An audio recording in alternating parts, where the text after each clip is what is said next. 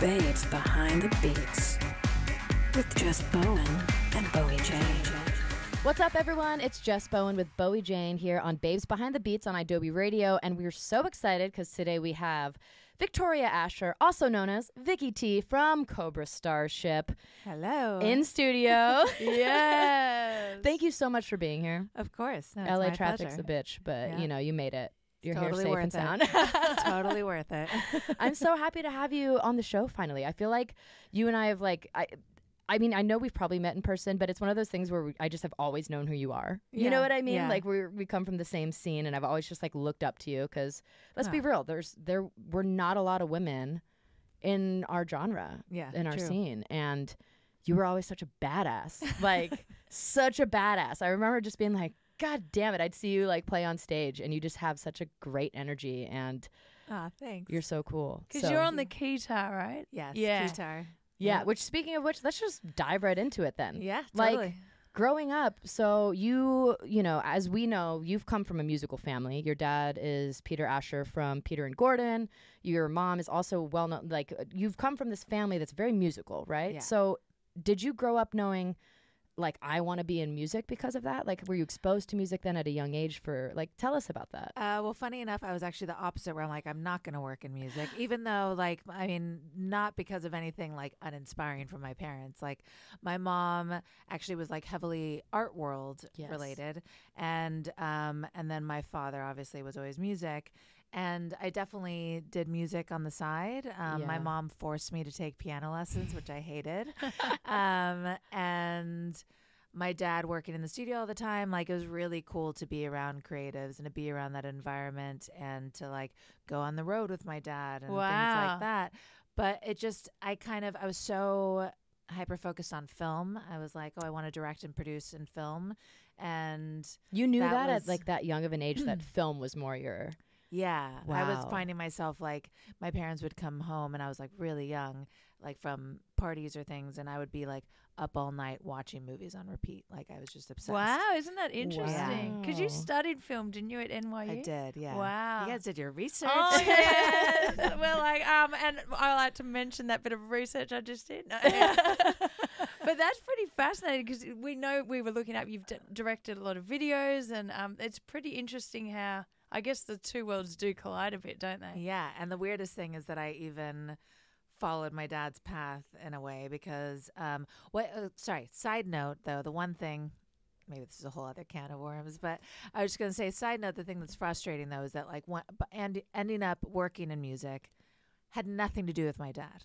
But it's like in this typical thing that happens, it's associated. Oh well, she only got the job in the band because of her father, because he worked in music. I mean, it followed me later too. Just even when I worked with Britney Spears, it's like, oh, it's probably because her dad, and then thinking because he used to work at Sony, like crazy stuff. Where it's annoying. like, actually, my entire career path has been totally separate from my father. And also, why can't someone just be influenced? Like, it's like if you grew up in a musical family, it doesn't mean that it was like, oh, he helped me do this. It means you forged your way. I mean, you might have good musical talent like he did. Yeah, right? True. Yeah. Like, I mean, there was inspiring things from my father, but as far as like this idea of the connections and things that it had to have come from like someone in your family, or especially a female getting in like because of a guy, you know, things like that. Those are things that are frustrating. Totally. But what I was trying to say is that my dad, he left university to go to America. He took a leave of absence because he had a #1 hit single in America, which is huge. Yeah, massive.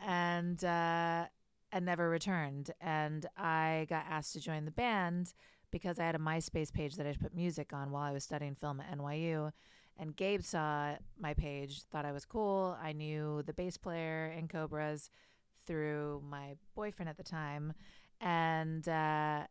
And so I basically told my parents, like, well, this band asked me to join and I'm going to take a leave of absence from college. And my dad was like, well, I can't really say anything to that. Like, that's basically exactly what I did. So, yeah. Wow. He's like, I can't fight that. Yeah. So it's weird how that became. So what happened to film then? Like you were just taking a break from studying film, I guess. Yeah, the plan was just to take a break. I was kind of in like a freak out moment of like, what am I doing in my life? I don't know what I'm going to do.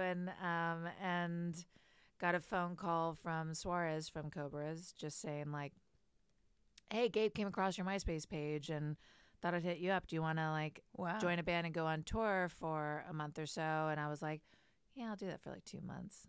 And it became 10 years of my life. So. Yeah. Well, because with that being said, I mean, you guys had so many massive hits. Was it just a thing like you were like, I'll just join it for a little bit and then go back to school? Like you didn't expect it to blow up the way it did? Yeah, definitely did not. I mean, we were very fortunate that like when I joined, we were like immediately on a tour bus. We did not do the grueling van hustle or any of that.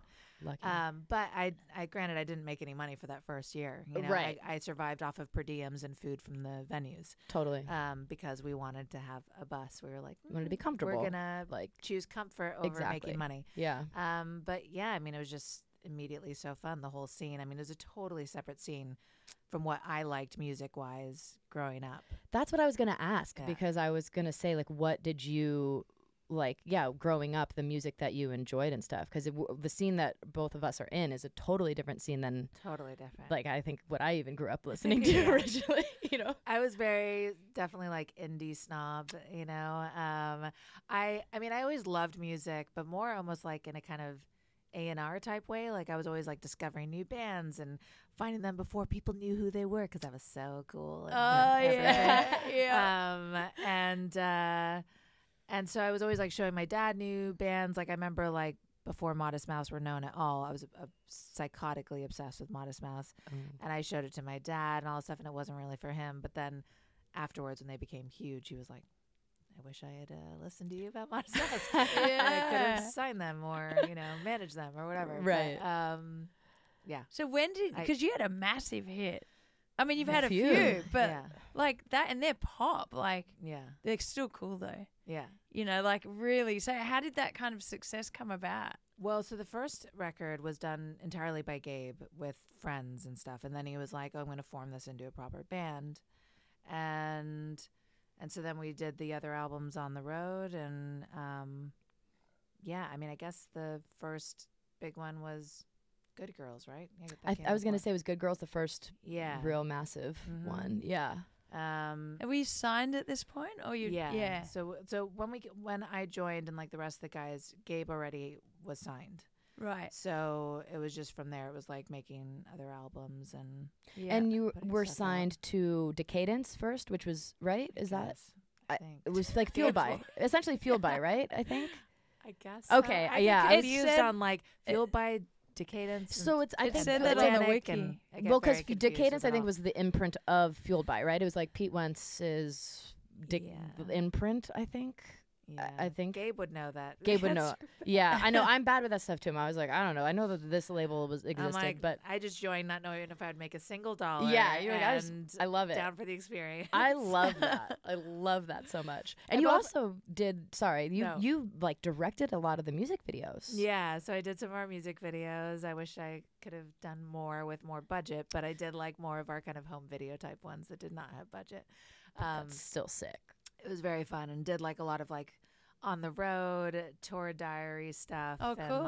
And we did these Cobra cams, which I don't know if you've seen those. I remember a lot of sketches and things like that. I remember that. Yeah, with our friend Jack, who was on the road with us, and just like being able to collaborate and to make video content and stuff was really key for me as well because. That was what you were studying, right? Yeah, that was like when you left, you were like doing the film thing. So to be able to incorporate that into then your music life is like the best of both worlds. You're out there living your dream, and now it's like, oh, I could still do this other passion that I was going to school for. Totally. Which is so sick. And the guitar is an interest. Like, that's an unusual sort of thing to be, an instrument to be playing. Was it just because you could play both, or like how did you go down that path? I just always played piano. Right, of course. And I had not touched keys really in years when I got asked to join. And I literally was like, blew off the dust and started playing the songs like crazy before I auditioned to be in the band. So okay. So you just but from there it was just kind of like going from the regular piano position to like angling. Yeah, it would be hard. So, wait, but like, did you decide that's what you wanted to do instead of just playing keys? No, it was actually Gabe. It was like we want a guitarist. Yes. Like, okay. And funny enough, I was actually quite against it. I was like, how would I make a guitar look cool? Like, guitar, I don't know. You're like, that. Yeah, I was like, I don't know that that's going to be cool at all. And then you pulled it I off. eventually embraced it. But I remember I was like telling friends, I'm like, oh, I'm going to play keys in this band. I was like, you didn't want to say guitar. That's funny. Because to go back to bands and stuff that I like too, by the way, like the Rentals were like one of my favorite bands ever. And that was the first time that like made synths cool to me. Like I was like, oh, you can totally play like amazing synth stuff and it's cool. Because for some reason in my head I had that like, oh, if you have piano, like, I don't know, you can't do that. I don't know why I thought that way. But the Rentals was like the first thing that sparked me. And they were like cool little indie girls that were playing keys and violin and with Matt Sharp from Weezer. I don't know how deep you guys go in this stuff. But I was a huge Weezer nerd. So, so I think I was just like, I just pictured I'd be like in the cute little mod dresses playing cool old vintage synths instead. Yeah. But then I embraced the guitar. Yeah, he's like, I think you should play the guitar. You're like, fuck. Yeah. And you killed it. I gotta say, again, it was. I think it's cool. It's so sick. And again, just like going back to I never saw women on stage in our scene. Like I grew up in our scene, like once I started in a band, and it was just like there's never women on stage. And it was so cool to see you on stage, also like just a badass playing guitar and doing the background vocal, like everything about you, like your presence and everything was so great. And I don't know, like I guess I just wonder, did you feel any sort of like way about being one of the only females like on the road with like your band, being the only girl in the band, also like, and again in our scene not having a lot of women around? I know times have changed and there's it still isn't great, there's not a ton of women doing it, but there's more. But like, were there was it challenges with being the only female? For sure. And it's funny because when I joined, I didn't think anything of it. Of course. You're like one of the guys, right? Was that kind of how you felt? Like I had to be one of the dudes? Yes. And I had guy friends my whole life. Like I was always kind of a tomboy, so it just made sense to me. Right. Like if it had been joining a band with all girls, I probably would have lost my mind. To be yeah. honest. So I didn't think anything of it. But then once I was in it, it was very quickly apparent, like, whoa, this is like such a big deal. Like every single interview, they'd ask the guys everything and they'd have one question for me. And the only question was, what's it like being the only girl in a band? Yep. Really? And I was so annoyed 100%. by it. And I you said that too. Yeah. Every single question was that. And I'd just go, it's great. Yeah. And then because the guys what else are you would like supposed make to say? fun of me because like they're like, oh, good answer. And it's like, well, what am I gonna say? Like what it's fine for me. It doesn't matter. And then it became just clear that it was like, you know, everyone gossips on tour and stuff. And it's like, if I was hanging with everyone, I was the slut. Right. If I was not hanging with anyone, I was the bitch. You're the bitch. Yeah. So it was so like true. figuring out that balance of like, well, what, but then actually throwing away caring about any balance and doing my thing and like totally. Getting criticized for like riding. I remember I rode on Travis Barker's bus all the time and like, and it was great. I was like in these like really sweet tour buses in an amazing bunk bed. Never had anything slightly romantic with him. And of course everyone, am I allowed to swear on this? Of course. She's having sex with him. And it was totally untrue. And I was just like, I don't care what they say because I'm having a blast on tour.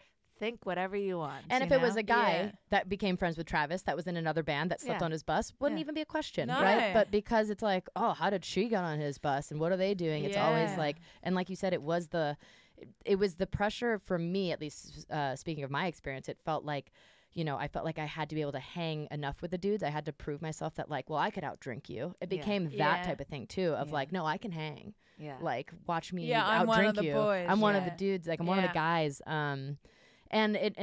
But like you said at first, it's like you don't think of it. It's more of like an in hindsight type of thing where you're like, oh, I didn't see the things that maybe now I can look back and be like, oh, maybe those were kind of those signs that I should have realized were not healthy, being, you know, the only female in the band. But at the time I was just like, I mean, there's plenty of messed up stuff. It's crazy. Oh yeah, I'm sure that's a whole other podcast like we could have. Yeah, like later you're just like, wow, like that's crazy that was okay. Like totally. Luckily not. I mean, I really got to say, my band, they were not the creeps cheating on their girlfriends. They were not the jerks like having, God knows what, like orgies on the road. That's great. They were all in long-term relationships, and they were like, they were well behaved in that sense. Yeah. They were crazy and would get drunk and whatever, but it was like, there's no cheating, no hooking up with like bringing girls back to the bus and stuff like that. Yeah, that's there great. were plenty of girls that would come on the bus and be very aggressive towards them. Yes. Which is also the not spoken about side, because there are a lot of crazy fans that will do anything they can 100% to try and sleep with a dude in a band. Yes. Wow. We've seen that. And it's always talked the other side of, the band dudes are the creeps. Like, not always. Yeah. There are creepy girls out there. Yeah, that's right. Yeah, we've seen it too. I get it. Yeah. I also wanted to talk about one other thing, which I truly love. Actually, I never have gotten to talk to you about this. So Orange is the New Black.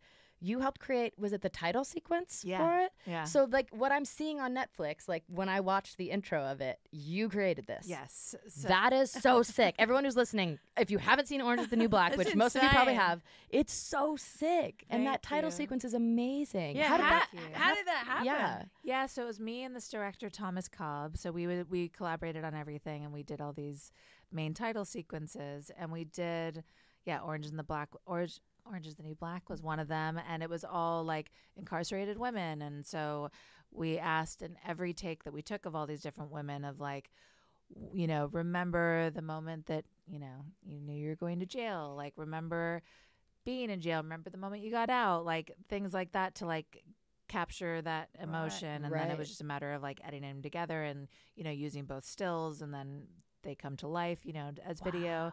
The one shot that we did forget to get were hands in handcuffs, which mine are the hands in handcuffs. Oh my gosh, really? Oh, wow. But it was great. We did it in downtown LA with like that place, what are they called? Homeboy or something? What's it called? It's like they hire people that have gotten out of jail. Oh, cool. Homeboy Industries, I think they're called. Interesting. Okay. But so it was cool because we got to shoot there as well. So. Did you already have the, like, so when they give you something like that and say, like, make us the title track, do they give you the song that it's going to, or do they just say, this is the vision? Like, how does that? They gave us the song. So you know the song. Yes. And the original idea was completely different. We tried several different ideas and, like, pitched different ones.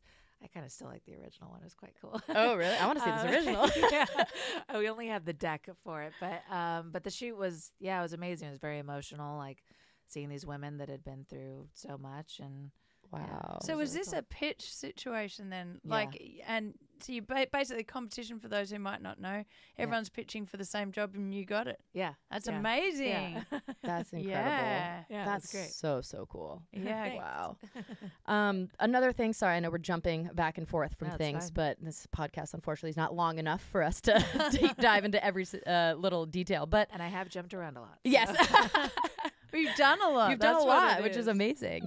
So Cobra, you guys are like, would you say officially back together, or is it more of a like, because you're playing When We Were Young Fest? Yes. Is there anything you can talk about? Well, so all I can say is we're definitely doing When We Were Young Festival. You're definitely doing that. Okay, great.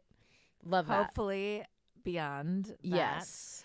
But I think we are only promoting that. You're only promoting that. Well, and also, like, just recently, last week, I mean, I guess I don't know when this airs, but recently you were on, you just got on stage, you and Gabe went out with Fall Out Boy, as in, like, in the LA show, you guys surprise guest, like, show up on stage. Yeah. How cool so is much that? fun. I was going to say, like, I remember seeing the video because I didn't get to go to the show, unfortunately, but I just saw so many videos popping up. It was like the most viral moment. It was like Cobra Starship, like on stage with Fall Out Boy. Like, what a cool feeling. It was so much fun. Oh my God, I was so stoked because I had just gotten back into town Friday from New York. And then Gabe writes me on Saturday being like, how's New York? And I'm like, actually, I just got back. And I was like, I'm looking for a new job. Like, all this stuff. And then he's like, well, I got a job for you Monday. Like, what do you think? Should we go out with Fall Out Boy? I'm like, dude, are you kidding? Like, oh my God. I was so excited. So, yeah, it was That's great. So sick. Which song did you guys do? We did Good Girls Go Bad. You did Good Girls Go Bad. That's so iconic. Yeah, it was really fun. Loved that. And what's happened with COVID for you guys? What was that experience like? Were you not doing music or? Well, so Cobras, we actually came to an end like 2015, 2016, something like that. So you're working we on were other not things. working on music. Yeah. I was at the time like managing songwriters and producers. Right. And then working for Britney Spears all during Yeah, COVID era. what is that? Tell us about this. Like, that's Let's random. talk about that. So, I mean, it's crazy because that's, again, another one of these things where people are like, oh, so basically when I started working for Britney, I had no idea the conspiracies that were surrounding that. Right. No idea, like completely oblivious. And, but so it wasn't until later when she started posting about me and saying her love for me, which is all very sweet, that I saw the fandom side. And there's the great fandom, the awesome, supportive, wonderful people. And then there's the ones that like buy into these conspiracies.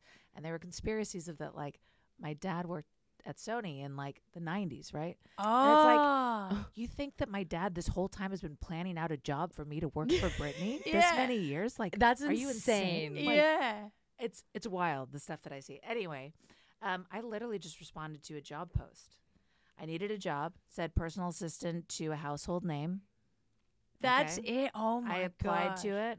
I first had a Zoom with the first assistant, and they told me then who it was. And I was like, oh, cool.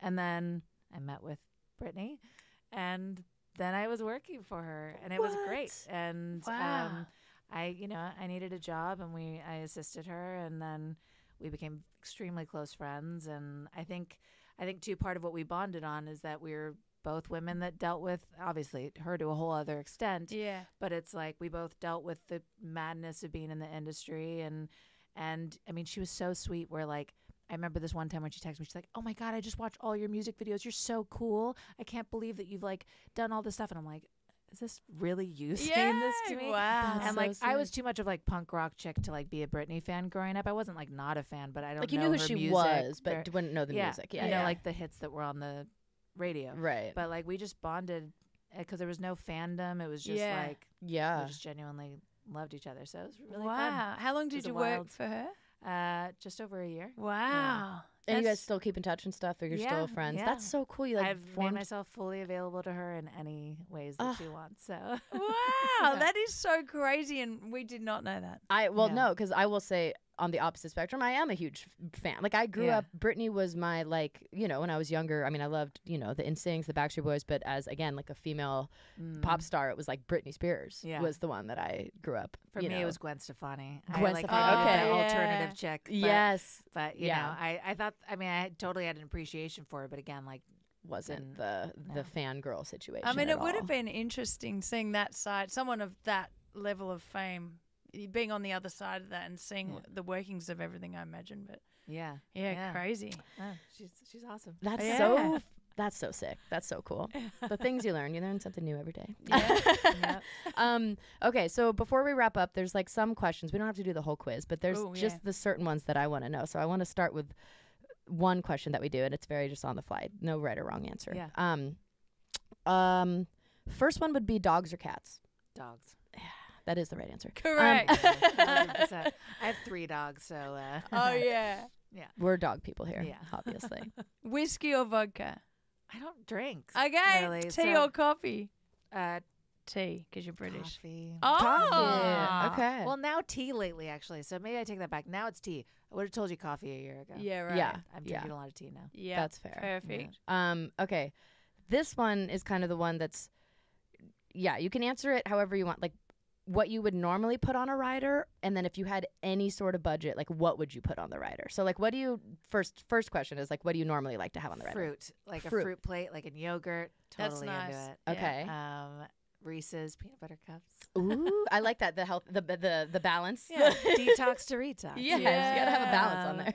Yeah. Ultimate thing to have on there? Like anything. If you could be like, I want like a personal masseuse every day. You know what I mean? Anything that like 100%. yeah, I know. I was like, well, I gave you one. That is amazing. But also, honestly, like a chef. Like, like you just had like whatever you were craving that day. Because I like just crave food all the time. I always said, I'm like, if I ever become really rich, I don't need the big house. I don't need the fancy stuff. I just want a personal chef. Yeah, and it can all be healthy then. Yeah. Not or to not. You know exactly what you want. Yeah, exactly. You could literally one day be like, I just actually do want junk food. Make me like a burger and fries or whatever. You know what I mean? So that's a good one. Yeah, we've had some random stuff. I've put dogs on the rider, and it actually sometimes works. I don't know if you guys have ever done this before, where like you go to a venue and if you do have dogs on the rider, like someone that works at the venue will just bring a dog. Amazing. And so then you're like, it works. And also you looked at the rider. Thank God. Yeah. I love that. That's awesome. Yeah, it's wonderful. So anyways, I feel bad. It's coming to an end. We have so much that I feel like we could do like a part 2 with you because you have done so much. But for everyone who's listening who might not already be following you, do you want to give like the most active socials that you're on and just say like your ats? Yeah. And all that? I'm definitely most active on Instagram, unfortunately. Same. At Vicky T, VICKYT. Perfect. No TikTok or anything? I don't really updated them. I think my TikTok is Dear Vicky T. Maybe. Okay. I don't remember. I haven't really. You're not on it then much. I'm really not on it much, no. To be fair, I can't. I'm still trying to grasp how to really use it in the sense of like, what do people care about seeing on this? Also, my algorithm keeps getting messed up. Oh, like, and it always knows, like, because I dealt with like a terrible breakup last year. So it was like, it knew when I was broken up. And so it was just all like unsolicited breakup advice that I didn't care to hear. And now I'm in a new relationship and now it's all like, how to keep him interested. And I'm like, why? Wow. I don't want to see this. And I keep pressing not interested, not interested. Oh my but God. I don't know how to like get it to actually show me stuff that I want to see. So. Oh my gosh. Oh my God. Well, It's good luck on listening to you. Yeah, it it's so is. true. Yeah. It is so true. Well, thank you so much for being here, Vicky. Of we course, appreciate it. thank And you. can't wait to see to meet you. Yes. And see you. See you and, finally again. And everyone check out, all your stuff. And also you'll be at When We Were Young Fest. Hell yeah. And just keep an eye out for anything else that's happening. Because I would, fingers crossed, I'm hoping for some more. Me too. Me too. I've been waiting for this for so long. Yes. Like anyone that followed me on socials like knows that I was going hard on like Listen, bring this reunion Cobra back. is one of those bands that just needs to, like, especially with this revival of our music, you guys needed to be back. Yeah. Like, there's no reason for you not to be back. 100%. You guys are like one of the biggest bands in this genre. Are you kidding me? Insane. Insane that you're not back. Let's go talk to Gabe about this. Yeah, exactly. Anyways, thank you so much, Vicky. Thank Appreciate it. you. Thank you.